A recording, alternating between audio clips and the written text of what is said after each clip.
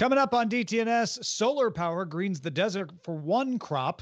The most popular Twitch streams are not games. An augmented reality and Unreal Engine fill stadium seats, but do we like it?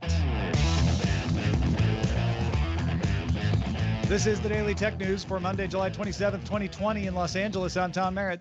And from Studio Redwood, I'm Sarah Lane. I'm the show's producer, Roger Chang. Joining us, tech contributor to WGBH Boston Public Radio, Andy Ihnatko. Welcome, Andy.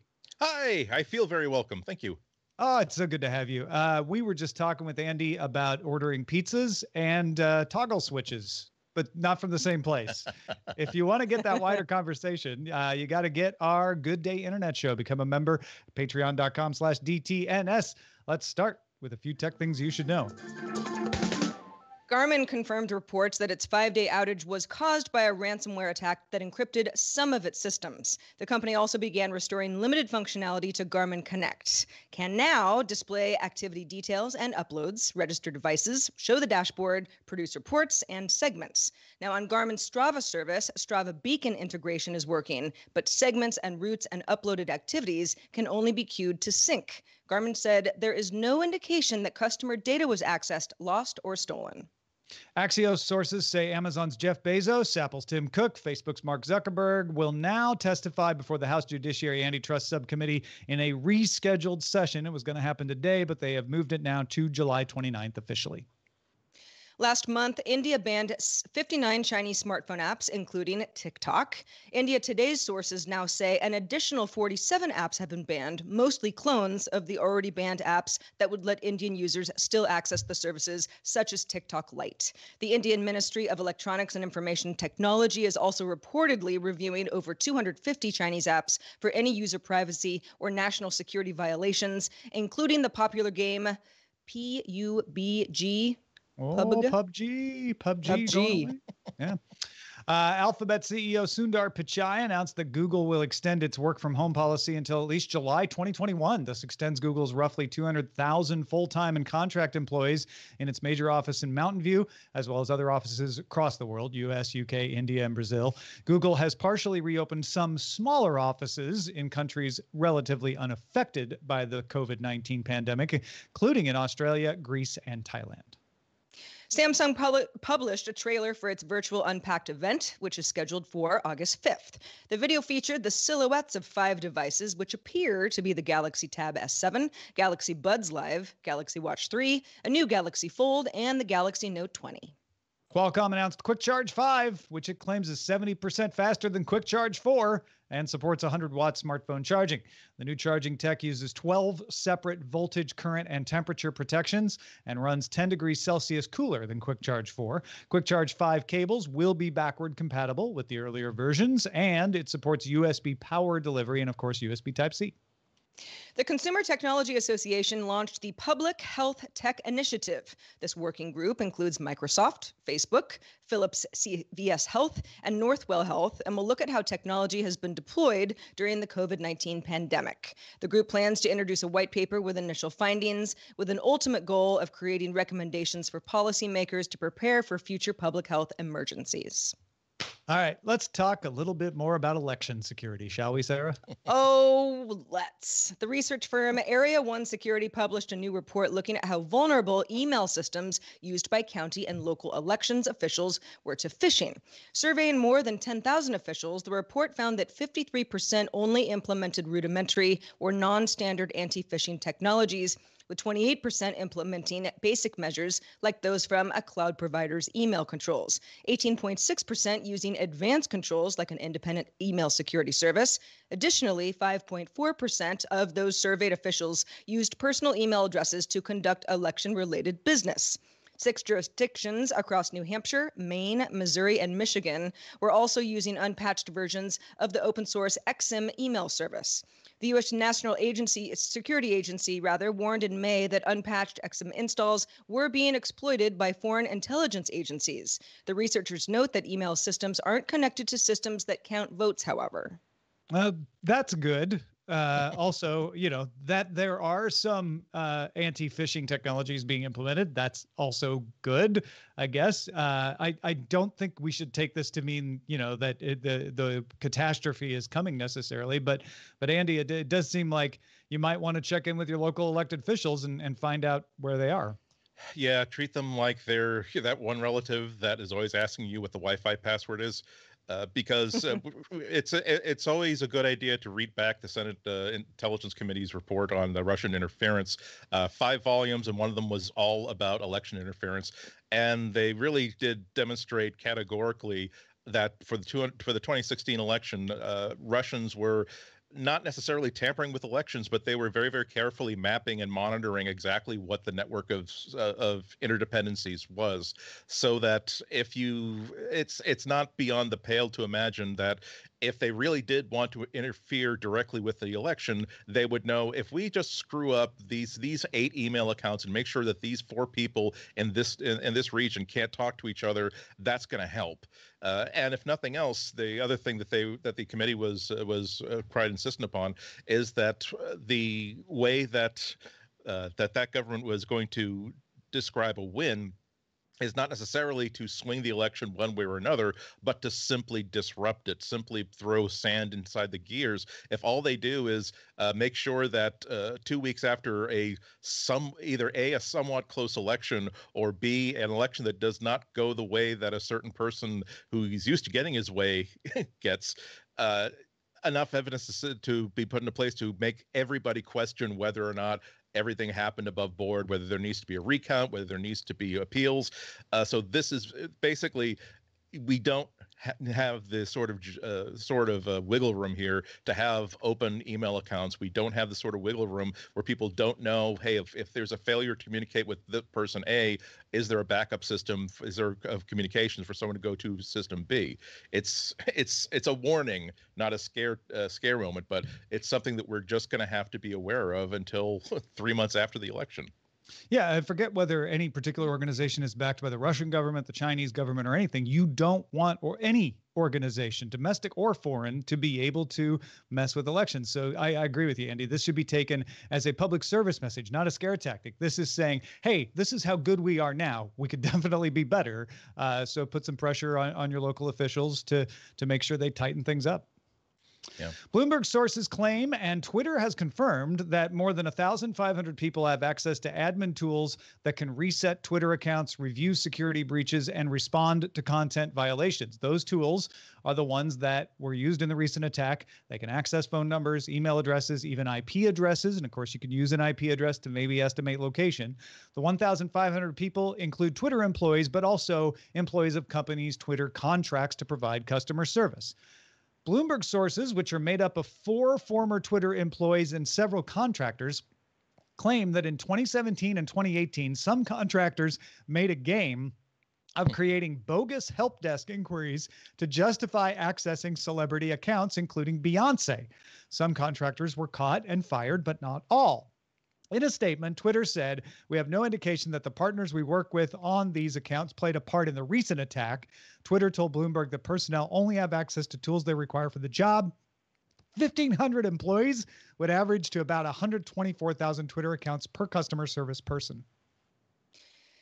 Oh, man. I mean, yeah, it's you kind of chuckle and say, oh, you're going to try to access Beyonce's personal information. Of course, you're going to get caught and fired. That's so silly. But if you have enough people who have access to things that feel very special, that a lot of other people would want to have access to, you're going to get some, you're going to get some bad actors. And a lot of the Twitter isn't going to have all of these people under its wing. It's going to use contractors. So the idea that you've got all these people and people go, well, that's too many people who have access to this stuff. Most of this stuff is all tools to do the right thing, to again, cut down on content violations and review security breaches and reset Twitter accounts if and when that is necessary. I mean, a lot of this stuff is, you do need a lot of people to be able to do this. You can't all do it with algorithms and robots, but yeah, they seem like 2 different situations.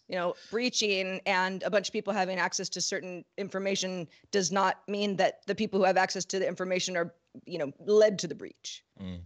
It's almost more scary to me, though, because we all have seen incidents in which a company took their security very, very seriously. It just wasn't good enough to stand up to whatever assault was being laid against it. When you have a situation that seems so fixable and so obvious, such as someone who has access to the ability to deactivate, reactivate, change the email address, look at the DMs of any account on Twitter, it seems as though that when you give this person that magic sword, there is a countdown clock on the magic sword and it burns out after time. And you have ability to say that this person has absolutely no business having access to this tool. And you have ways to monitor that and make sure that their access is terminated as soon as they are no longer have a responsible reason to be part of that. You'd be using that tool. So it's amazing to me that that we're saying that 1,500 people have access to that kind of power, and they can't yet tell us how many of those people are trustworthy people inside Twitter, and how many people just simply forgot to click a certain button during their outboarding process when they left the company. It was my understanding that these are 1,500 people who do need access to this tool, that they are all customer service employees. Is that not the case? Says 1,500 people include Twitter employees as well as employees of companies' Twitter contracts. I mean, obviously for customer service, and it's named in the Bloomberg article that there's a customer service contractor that is part of that. It's not just employees, because that's how it works, right? If you contract somebody to do your customer service, you got to give them access to the tools. Yeah. Also, didn't Motherboard say that one of the hackers that they were talking to had said that they had paid off somebody inside of Twitter? That is yet to be confirmed. Twitter has not said anything about it. And I'll be honest, I'm a little doubtful, because that was an attacker claiming it, which is a great way to get some attention. Maybe it happened, maybe it didn't. We just don't know. Yeah. Well, game streaming on the rise. A new report on game streaming from Stream Elements and the streaming analytics firm Arsenal show that Twitch streaming in Q2 grew 56% from Q1, peaking at 1.8 billion hours watched in April and surpassing 5 billion hours in the entire quarter. In June, streaming hours watched on Twitch increased 60%. Now, Facebook gaming saw streaming in June up 200% on the year to 334 million hours. So well behind Twitch, but obviously a huge increase for the gaming part of Facebook. In Q2, Facebook streaming was up 75% over Q1. The report also found that the top 4 Twitch streamers and top 10 on Facebook gaming come from outside the US. The most popular content on Twitch for the quarter wasn't actually a game, but people in the just chatting category, up 94% from Q1. The top 3 actual games in Q2 were League of Legends, Grand Theft Auto 5, and Fortnite. Twitch's travel and outdoors category also rose 183% from January to June as people yearned to see some nature, I guess. If I were Twitch, I would be championing that fact that just chatting is up so much, because that they're trying to expand beyond just having games watched. Obviously, that's super important for them and still really popular, but we're just chatting on Twitch as we record the show, right? So they want to have more of that, because that's more diversity to hedge against any one thing getting less popular. Yeah, I was reading the report now, but when they say just chatting, were they talking about chatting between the community of fans of a certain Twitch streamer and the streamer himself, or is it being able to create groups amongst themselves? Because that would be super significant. It would also, because not only would it mean that it's significant that this is a good social, good safe place that people feel as though our communities are there. This is where I'm going to meet our people and talk to each other. But it would also mean that Twitch would not be dependent on Twitch superstars to maintain those kind of communities. And you can't moderate content if you're not fearless about saying, okay, don't care if you were responsible for 5.8% of our revenue last quarter, you're gone. Yeah, I think it is mostly a streamer on video just chatting with the audience. But there's a lot of those. So, your point still holds that as you get more and more people on the platform, smaller communities can form. So I think that could be a positive. Also, not surprised to see that people want to watch nature, right? Yeah. I don't. I wouldn't think of Twitch for that content, but I don't really know. I guess YouTube would be the first place that I would look. So, I mean, it's fair enough opponent, competitor. But yeah, I mean, Twitch is clearly trying to branch out of gaming, even though that is the bread and butter still, and that's where the lion's share of viewership is coming from. But making deals with musicians, the just chatting category, which is a lot of more and more kind of the podcasting folks like us who are using Twitch because it's a great platform to do stuff like this. And then, I'm sorry. Oh no, please. Both Facebook and Twitch are both sensing the huge vulnerability that YouTube is suffering, as creators are the mid-tier creators are more and more fed up with policies that seem to be arbitrarily focused, draconian takedowns, draconian deplatforming and demonetizations, where it feels as though why am I going to spend 2 or 3 years trying to build up a community and an audience only to have this random monster corporation have the ability to simply cut my purse strings immediately and give me no recourse after that.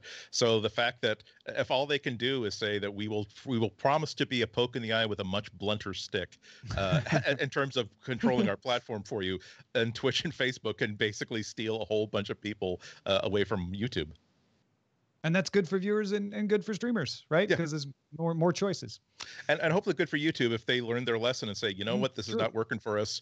And also to say nothing of the fact that when you have the highest volume, the highest, most popular personalities, they can actually be hired away, even though they don't belong to YouTube corporate structure. They can just simply say, hey, Twitch, what do you offer me to take my entire audience away from YouTube and towards you? Right.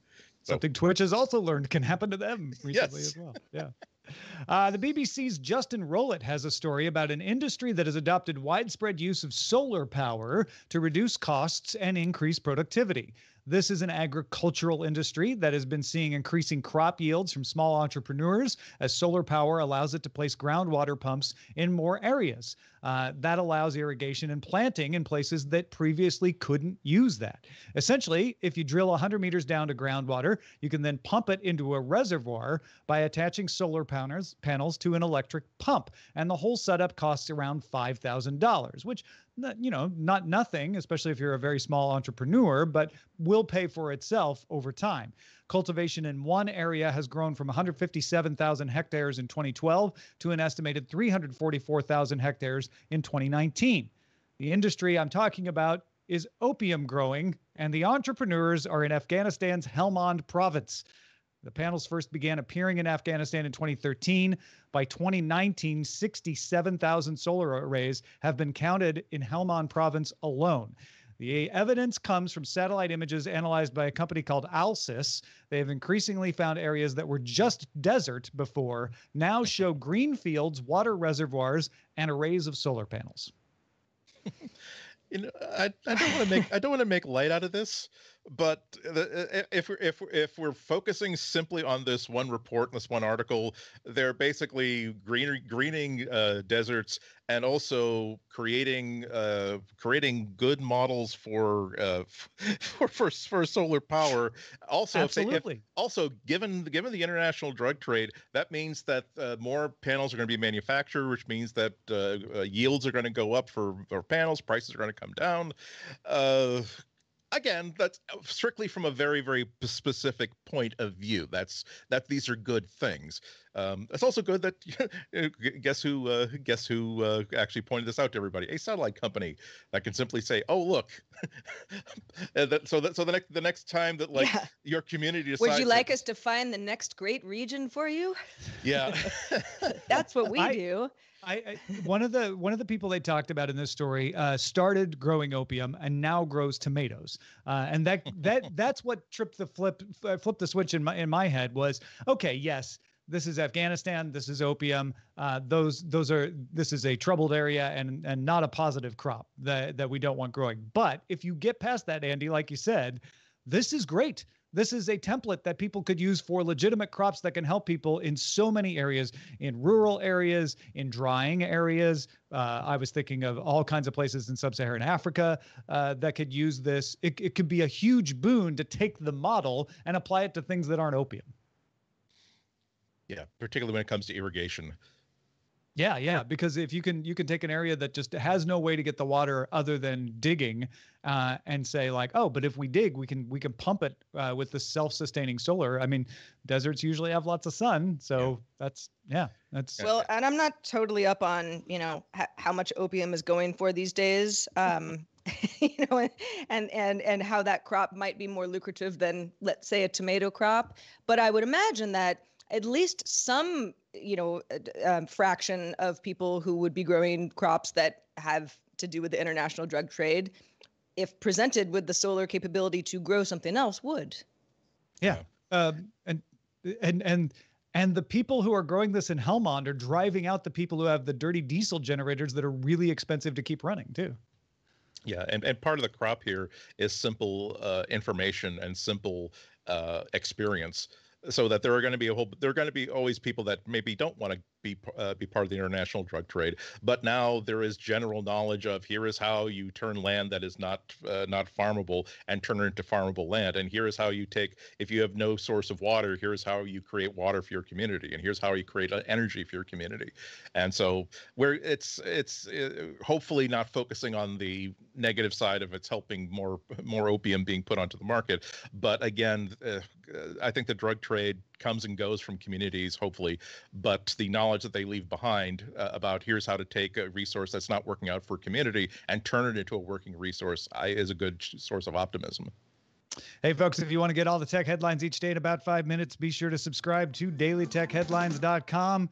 So, as we mentioned last week, a lot of sports, including baseball, have been piping in crowd noise, much of it from video games. But this weekend, Fox went the extra mile and added fans to the stands, sort of.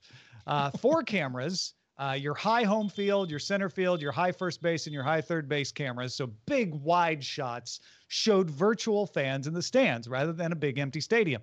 The crowds themselves are built in Unreal Engine by a company called Silver Spoon Animation.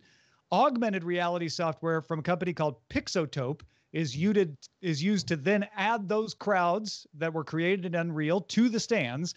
And a company called Sports Media Technology, or SMT, who you may not realize are also the people who put the virtual yellow line in on U.S. football broadcasts, handles the camera tracking because they're good at that kind of thing so that the people stay in the seats during a live broadcast where the camera's panning around and moving. Producers of the broadcast can adjust how full the stands are, thinning it out in the 8th during a Dodger game, for instance. Attire can be adjusted to be weather appropriate. Home and away colors can be adjusted to kind of mix it up. I did watch, I think all 3 of us, watch some games that were using it this weekend. Andy, we'll start with you. How did you feel about the virtual fans? It was nothing but a distraction, frankly. Because it's my opinion on a lot of these sort of things is that show me what's really happening, show me what's really going on. I will adapt just fine if it's absolutely real. If you're going to fake it, you have to fake it perfectly, or else I'll be thinking about nothing of, gee, how come nobody chose to sit in the first 20 rows of the stands?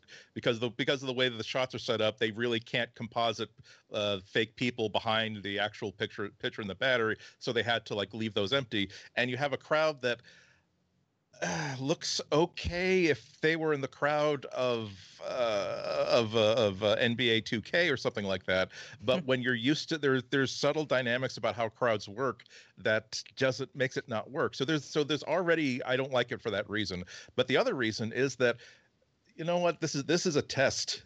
For at some point, hopefully they'll be able to actually have regular people coming back into the stadiums.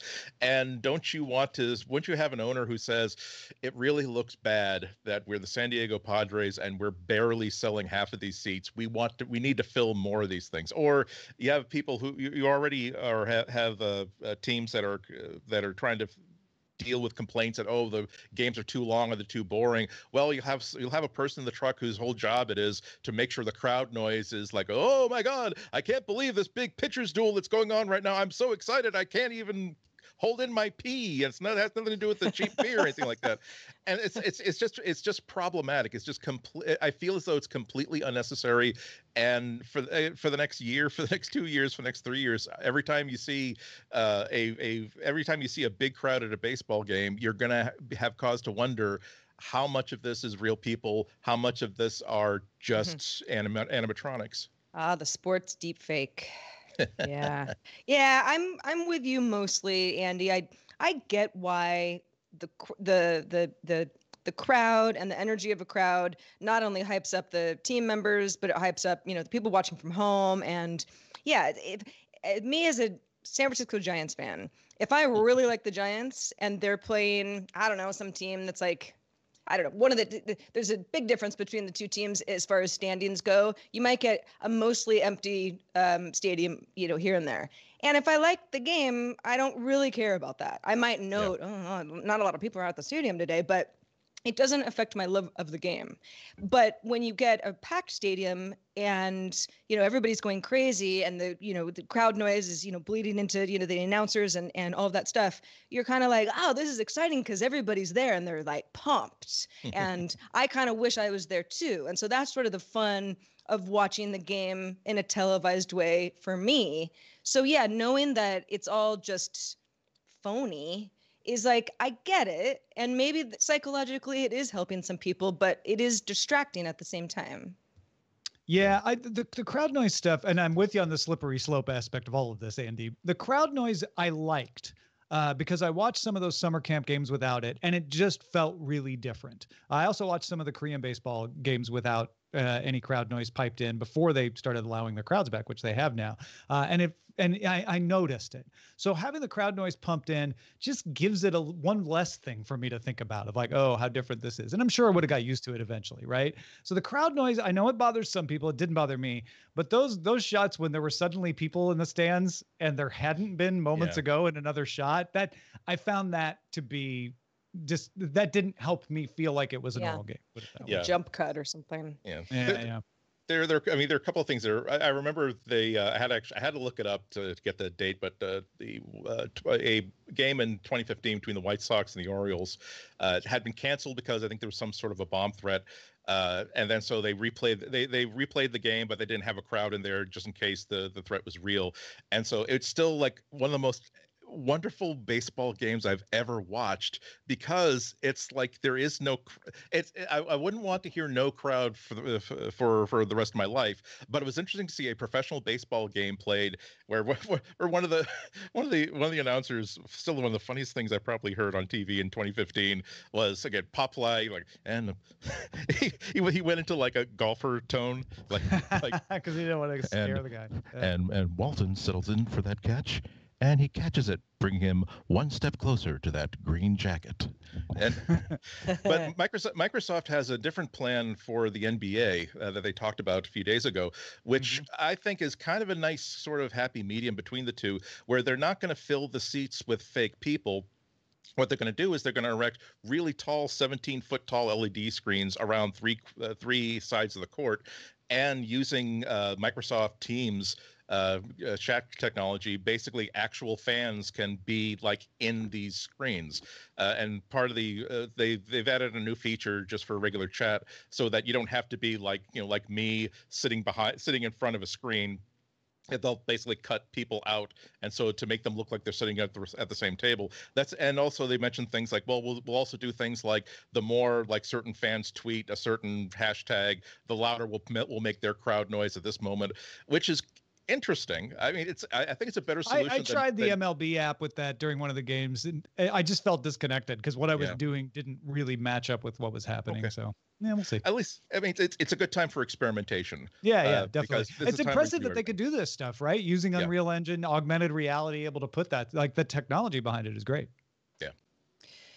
Well, you may have some thoughts about sports. You may not. Anybody, whether you want to talk about sports or not, can join our Discord, and you can join by linking to a Patreon account at patreon.com/DTNS. Let's check the mailbag real quick. Well, we've mentioned that we were talking to Andy on GDI before the show about pizza, and on Friday we were talking about animals. And Tom, you had mentioned that your dog Ray had treed a possum, meaning chased a possum up a tree.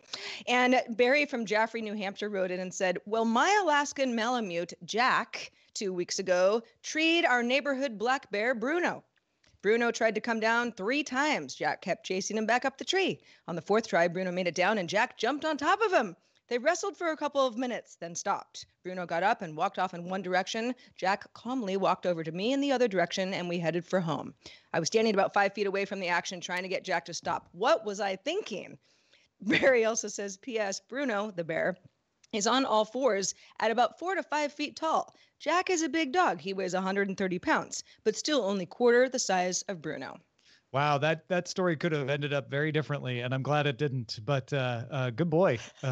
Well, yeah, I mean, I think that I also my congratulations and admiration to Barry for asking that question, like, what was he thinking? Because this is something we see way too often from. Now, if he is putatively the referee of this match, he should have considered that once that bear is treed and definitively treed, that's like a 3-second pin. He should have called the match at that point, rather than let this thing go on and let one of these two fighters be hurt. Now, I don't know if there are going to be sanctions, if he's going to be allowed to do another title bout like that, but I really do think that this is the sort of thing that's ruining this sport for me. Now, it leads to longer, more bloodier matches, but I'm really there for the sportsmanship, for the silent art, so to speak. And so, Barry, I hope you learn from this. I hope you, again, go back to referee school. Do some thinking about it, and I hope you do come back wiser for the experience. I do commend them for not putting any fake bears in the audience. That's right. That's right. Just good old New Hampshire bear and dog. A shout out to patrons at our master and grandmaster levels, including Justin Zellers, Tim Deputy, and Kevin S. Morgan. Also, thanks to Andy Ihnatko for being with us. Andy, I don't even think you've been on the show since I've been part of the show, so it has been a while. What have you been up to? I think the last time I was on, I was still the tech columnist for the Chicago Sun-Times. That I'm now, they didn't give me the title emeritus when I left, but I decided to seize it and let them take it away from me. Right now, though, I'm working for WGBH Public Radio in Boston. I talk about technology on Boston Public Radio every Friday, usually at 1 p.m. Although the times we live in, sometimes I get bumped for a governor or a mayor who wants to tell us things related to a global pandemic, but usually Fridays at 1.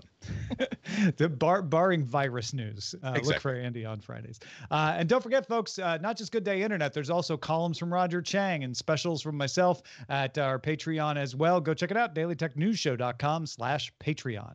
If you'd like to send us an email with thoughts or maybe your own Black Bear story, you can send them to feedback@dailytechnewsshow.com. We are also live Monday through Friday, 4:30 p.m. Eastern. That's 2030 UTC. Find out more at dailytechnewsshow.com/live. Tomorrow we're talking AI with Andrew Mayne. See you then. This show is part of the Frog Pants Network. Get more at frogpants.com. Club hopes you have enjoyed this program.